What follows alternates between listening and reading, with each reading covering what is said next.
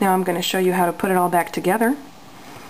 The first step is to connect your ZIF cable back into the slot on your motherboard, just like that, and pay attention to how much white line is left. See the white line here on the cable.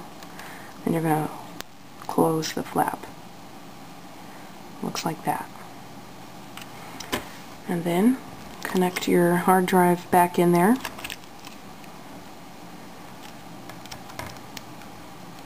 Make sure it's all the way in. And fold it like this. And then fold it again. Just like that.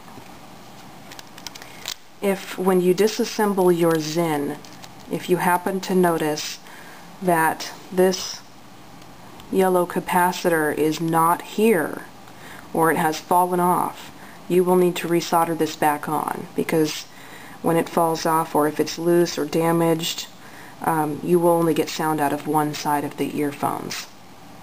That's what this is for. And so the next step in reassembling the whole thing is to reattach your battery. Oops. There we go. And now we're going to put the whole thing back into the case, the aluminum case. Put it in like this. You might need to make some adjustments on the way in here because it's kind of a tight fit. And sometimes it just does not want to go in there. You might need to press down on the screen a little bit as you push it in. Make sure the battery goes down enough. And push it in with your fingers.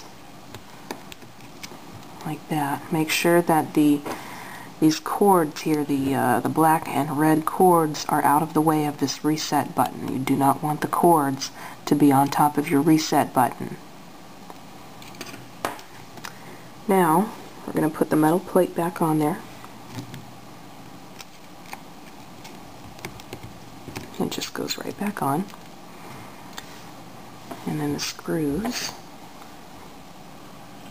back in there.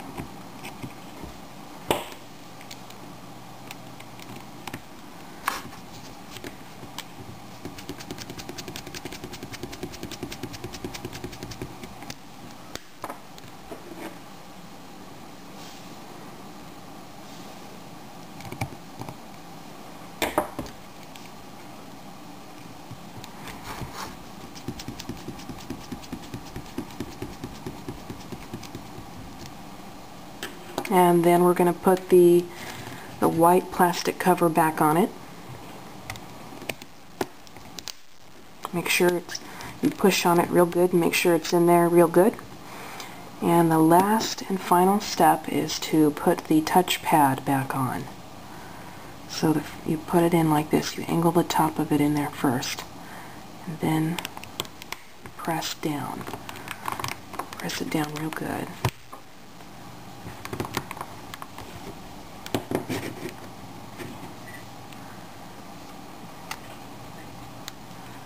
And there you go. It's reassembled.